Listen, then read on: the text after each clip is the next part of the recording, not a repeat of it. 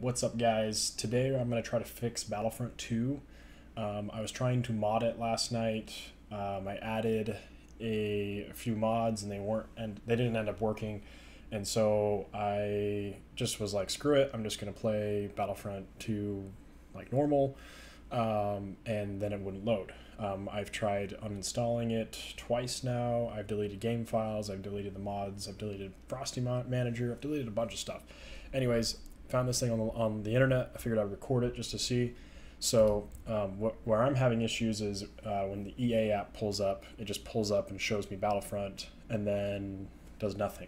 Normally it just would load up Battlefront.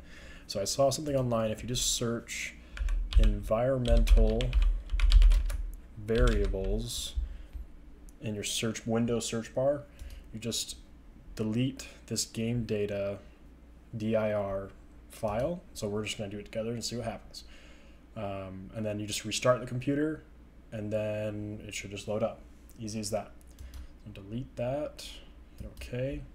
I was told that that file was created from Frosty Manager and so it causes some issues. But we're just going to restart the computer real quick. We'll be right back. All right, guys, let's try it out. I'm just going to open up Steam.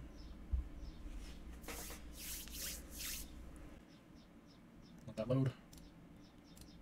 Hit play. Let's see.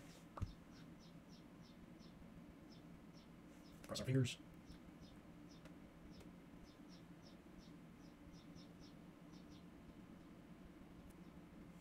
Maybe. Let's see. Oh. It freaking worked. What? That is crazy. I've been banging my head against this for a couple days now, so dang. That's it, guys. Easy as that. Yep, working. Wild. All right. Tune in for next time.